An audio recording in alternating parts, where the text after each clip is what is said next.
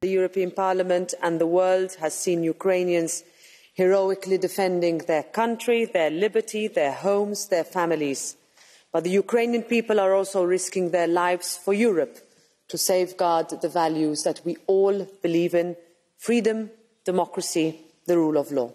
There is no one more deserving of this prize.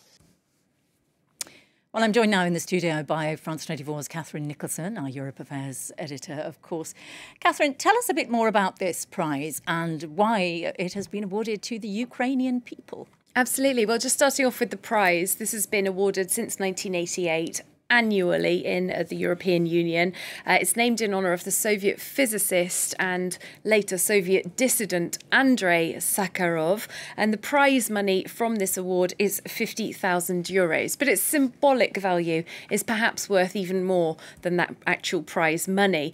Some of the past winners include, for example, South African President Nelson Mandela, the Pakistani education activist Malala Yousafzai, Belarus's democratic opposition, and last year the Russian opposition activist and anti-corruption activist Alexei Navalny. So why the people of Ukraine? Well, of course, Ukraine has been such a dominant issue in Europe since, of course, the Russian invasion on February 24th. And the president of the European Parliament, Roberta Metsola, who we just heard there, she said it herself. She said Ukrainians are risking their lives for Europe and for values that we all believe in: freedom, democracy, rule of law. And she said, I know that the brave people of Ukraine will not give up, and neither will we. Now, the different political groups within the European Parliament and individual groups of just MEPs can nominate different people for this award. But the four biggest groups in the European Parliament all nominated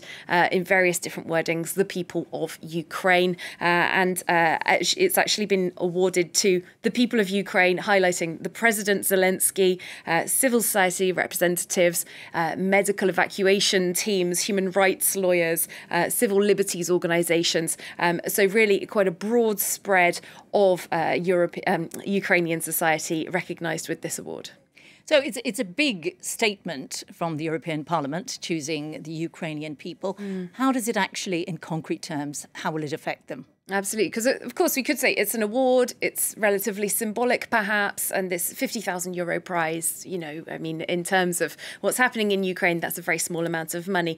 But this is another signal of support for Ukraine from a very important and prominent EU institution. And Roberta Metsola said that not only was this nomination from four big political groups, but it was also a consensus decision among the people making this decision at the European Parliament. So alongside the concrete help of weapons, financial aid, humanitarian aid, sanctions, political support is also seen as very important. Ukraine applied for EU membership earlier this year.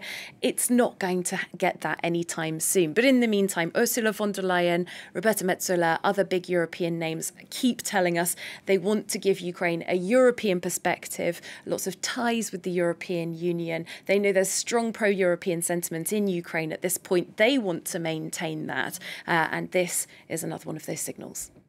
Thanks very much. From Catherine Nicholson, our Europe Affairs editor.